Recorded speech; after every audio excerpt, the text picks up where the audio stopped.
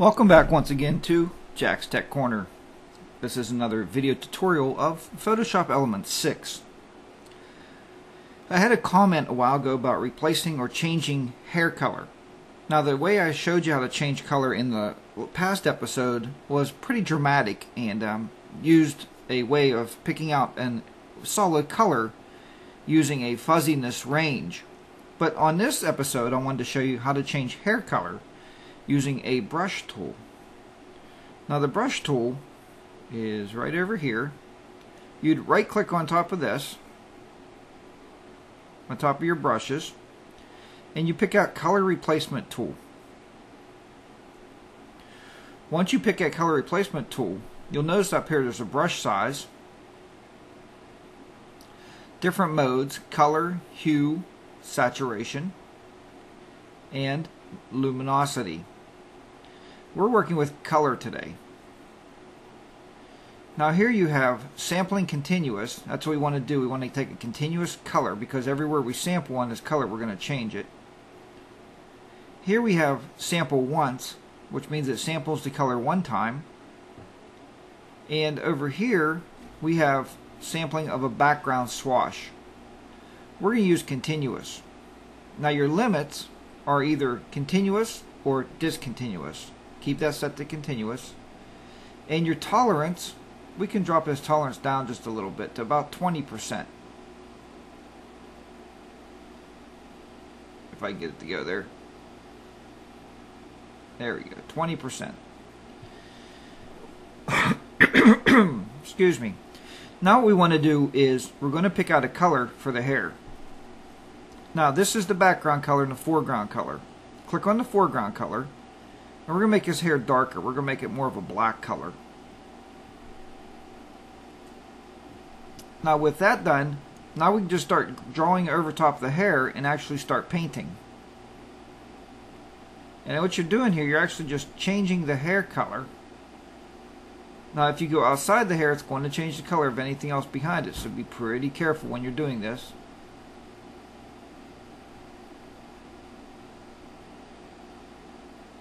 It's almost more like tinting hair. But then I thought, you know, there's a few reasons why you'd want to do this. One, if somebody has gray hair, I guess, you can color over it. Two, if somebody actually has, you want to get your hair colored and you're not sure if the color you're choosing is going to be the color you actually want. So you can look at your hair in different styles.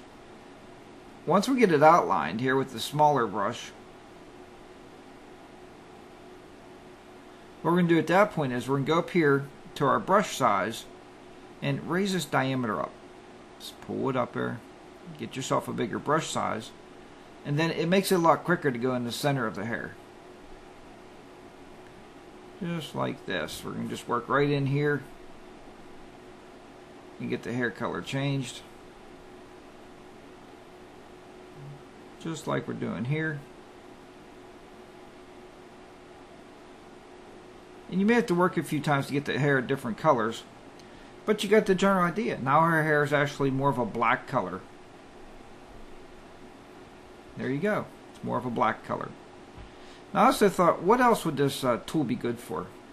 This tool could be good for using it to change people's clothing, change the color of their clothing. Let's bring up this picture here. Now what we're going to do is we're going to take this blue dress, and I thought we would go down here.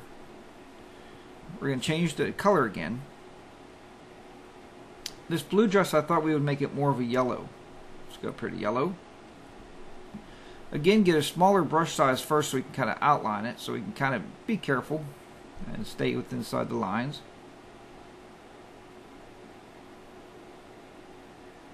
And as you know about the YouTube 10-minute time limits, so I'm kind of working fast here, but take your time when you're doing these color changes.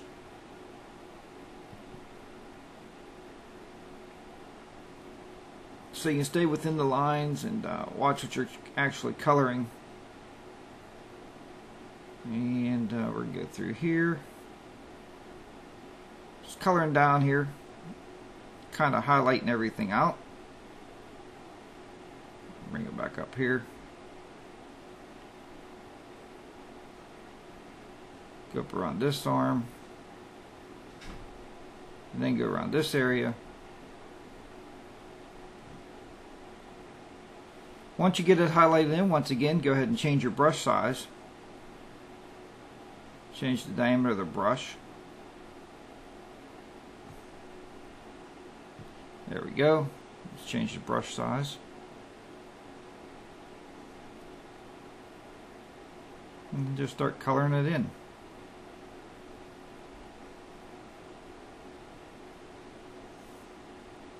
And it doesn't matter with this tool if you go over it too many times. It's not going to make it any darker like a paintbrush would. It's just replacing the color basically and just offsetting the color. And notice where the plus sign is. That plus sign is actually where we're painting, not on the circled part, just on the actual plus sign.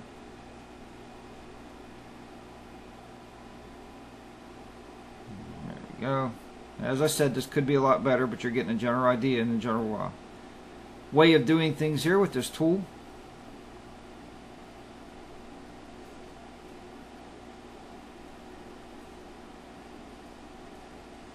Takes a little time to get used to the tool.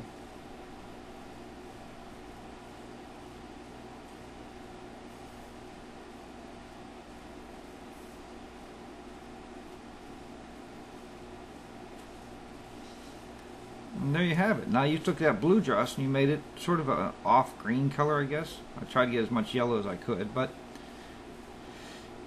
it kind of blends with the underlying color there a little bit, and you got more of a green type dress. So it's pretty interesting.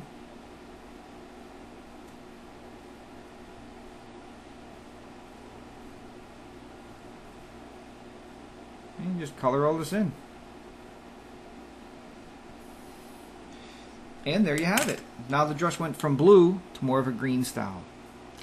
Okay, well I hope you've enjoyed this tutorial on how to change hair color. I'm going to mark this as that, but I just wanted to show you another use for the tool.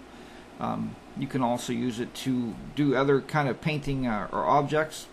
Let's minimize this down. And I got a few minutes here, so let's take this. Let's go down here. That brick, if you want to change it from from a white color to a more red brick color, you can also do that. You start painting over it. You see how it doesn't hide it. If we used a regular paint bucket, it would actually make a thick coat of paint over there, and it would actually hide it. So you see what I'm doing here. I'm just going over this, and you can see that it actually changes the brick color to a different color.